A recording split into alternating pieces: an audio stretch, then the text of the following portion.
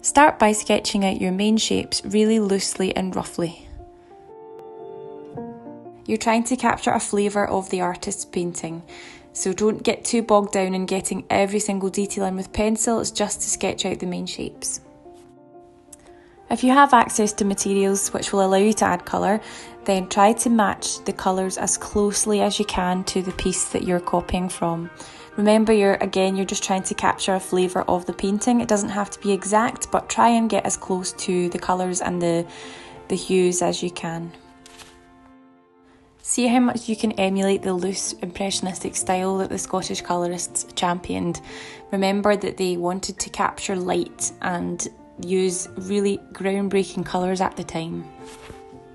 The piece that you've chosen to do a rough copy of will have been chosen because you liked it, so try to show why you liked it. Try to put some of that joy into your own piece.